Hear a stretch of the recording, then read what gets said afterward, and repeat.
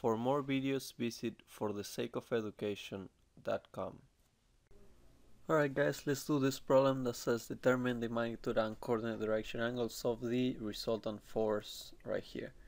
So first we need to find the position of the 3 points that we're going to be working with, which are A, B, and C.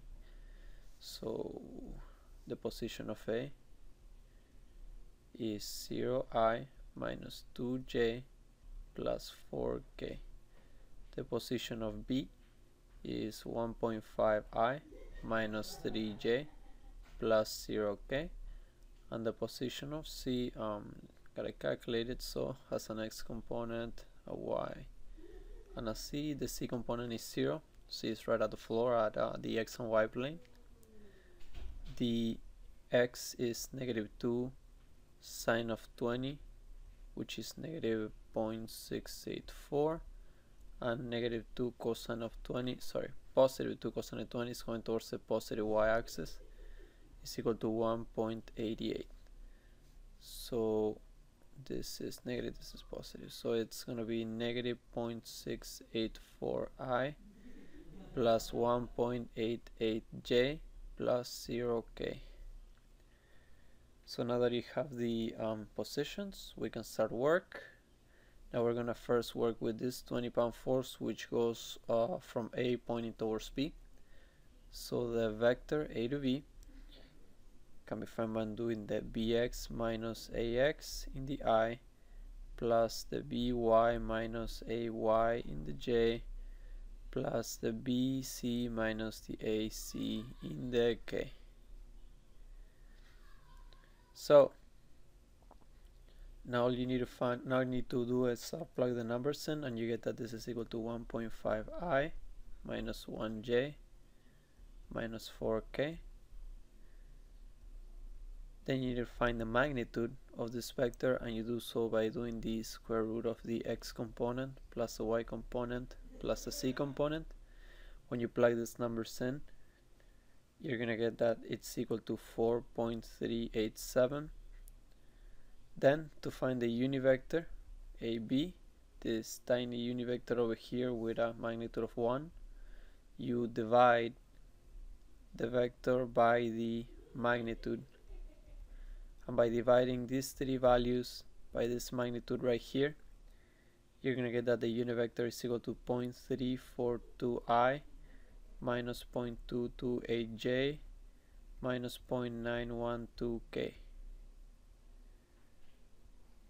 Now that we have the unit vector, we can find the Cartesian vector form over this 20-pound force. I'm going to call it force 1, and I'm going to call this one force 2. So the magnitude of F1 is given to me at 20 pounds, so the Cartesian vector form of F1 can be found by multiplying this magnitude by the unit vector AV, and this comes out to be 6.48i minus 4.56j minus 18.24k. So this is the Cartesian vector form of the first one. Now we're going to do the same thing for the second one. First we're going to find this unit vector right here, and to do so, first I need to find A to C. Vector A to C is equal to negative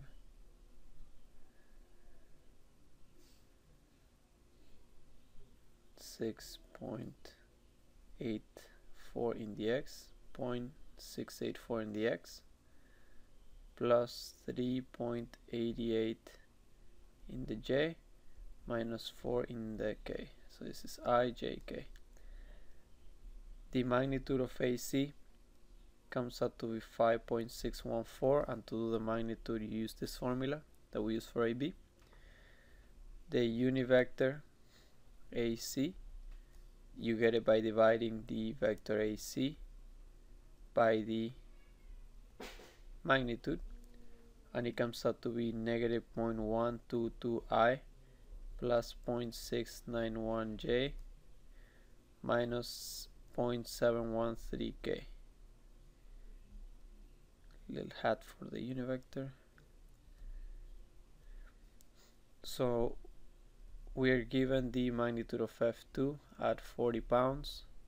To find the Cartesian vector form of F2, you just multiply the magnitude by the unit vector AC, and comes out to be negative 4.88I plus 27.64J minus 28.52K. There's a minus right here. We have the Cartesian vector form of the two vectors. So let me go work right here, have some space. The resultant force, you just add the two Cartesian vector forms and it comes out to be 1.6I plus 23.08J minus 46.76K.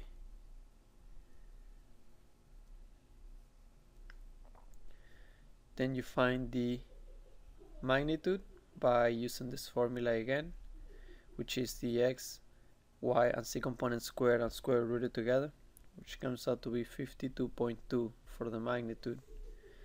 And then to find the direction angles, you do the cosine inverse of the x over the magnitude, cosine inverse of the y over the magnitude, and cosine inverse of the c over the magnitude.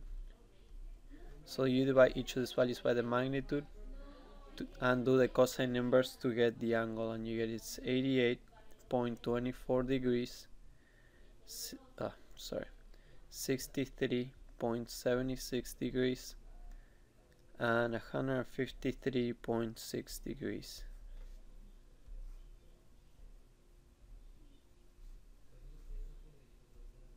So final answer for the angle, final answer for the magnitude of the resultant force, Cartesian vector form of the resultant force, Cartesian vector form of F2, Cartesian vector form of F1.